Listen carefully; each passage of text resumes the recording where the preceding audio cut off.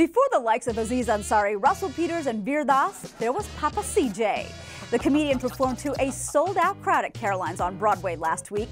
Now, pre-show, we learned two things. Stand-up is his first love, and why he loves to strip on stage. I had never seen stand-up comedy until 3 months before I started doing it. I went to the Edinburgh Festival and I saw this guy on stage and I just thought, wow, I mean, here's a guy on stage talking rubbish and that's his job. And I thought, this is fantastic. I threw up my job. Within 3 months' time, I was on stage and I did 250 shows in my first 10 months and I never looked back. How excited all the American comedians were. They were like, oh my God, 10 million people watched this program. I was like, dude, I come from India. If I open my bathroom window, 10 million people will show up live.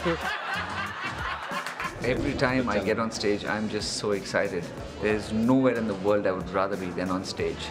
And as far as I'm concerned, I'm in the happiness business, not the comedy business. So for me to be on a stage and make people laugh, it's a blessing to be able to be in a profession like that. Do you know in Singapore it is illegal for you to urinate in an elevator?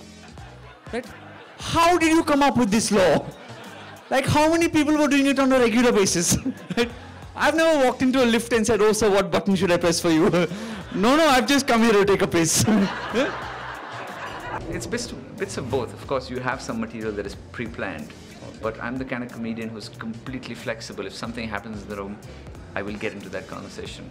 There are times where in a 1 hour show, I've done 10 minutes of jokes pre-planned, but the other 50 minutes is just me chatting with the audience.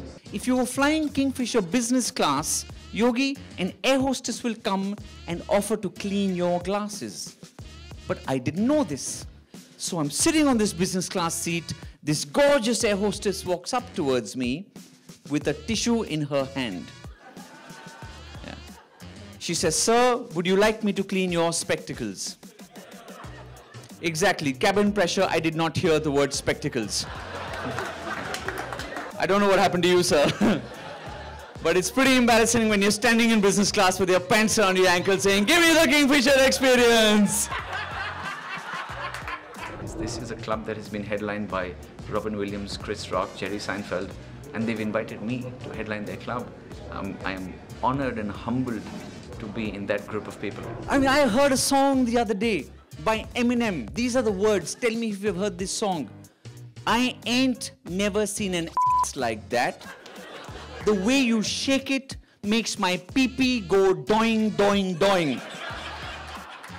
If my dad ever gave my mom a song that said, I ain't never seen an ass like that, she would smack him so hard, his pee-pee would never go doing, doing, doing. For me, Chris Rock and George Carlin are my 1 and 2. And I'm a huge fan of Russell Peters purely because he's such a nice, large-hearted guy. And in my opinion, no matter how famous or fantastic you are, if you can't be humble and if you can't be kind and good to others, it doesn't matter. Nowadays, people go out to take photographs of themselves looking like they're having a good time, right? You can be at the most boring party ever. 5 guys will get together, take this photograph, stick it up on Facebook and say, oh my God! Sorry, OMG! Right? Last night was epic. I do not understand the use of the phrase epic. The Ramayana was an epic. The Iliad was an epic. The Odyssey was an epic. You going out and getting passed out in a pool of your own piss is not epic. Buy a ticket and come for the next show. If you didn't get one this time, you missed out. Bad luck. Naming your child is a very special experience. And when you name your child, you learn valuable lessons. The biggest lesson is you should never ask your friends for advice when you name your child. Because your friends are bastards, right? I told a friend, oh, if I have a daughter, I thought I'll call her Priyanka. Priyanka! I had a friend called Priyanka. She was a